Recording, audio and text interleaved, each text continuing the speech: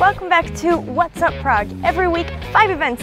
Today we are hanging out in Karlín, which in my opinion I think is one of Prague's most underrated neighborhoods. All right, let's go.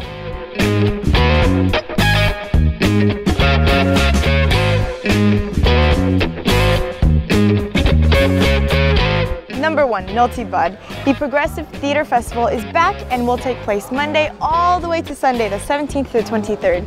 This will take place on multiple stages all across Prague. They like to present provocative themes in dance, physical theater, and performing arts in general. The theme this year is Confronting the Clock.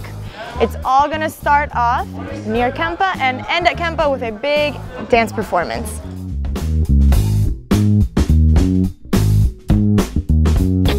Number 2, Colors of Ostrava. Czech Republic's biggest music festival is going to take us outside of Prague and all the way to Ostrava.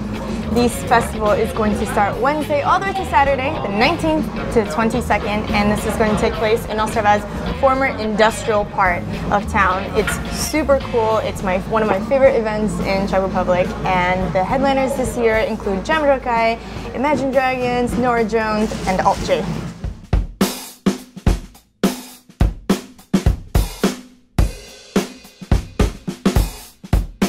Number 3, CEE Cup.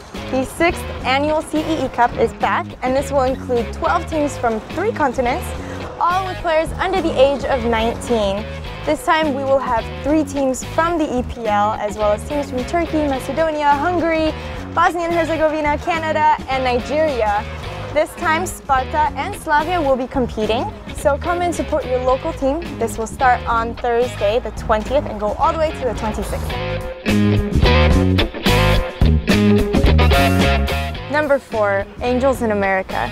The NT Live series proudly presents Angels in America Millennium Approaches. This is the first part of Tony Kushner's multi-award-winning 2-part play, and this takes place in the early days of the AIDS crisis. This is going to be simulcast live from London's Littleton Theatre all the way to Prague's own Kino Ero on Thursday the 20th. This stars Andrew Garfield, Nathan Lane, and James McArdle.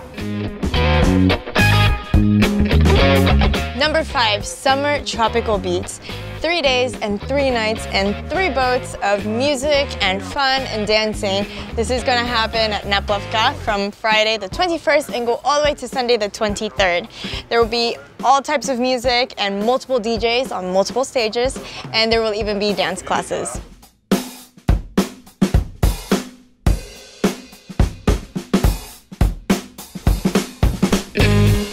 So there you go, 5 events for this week.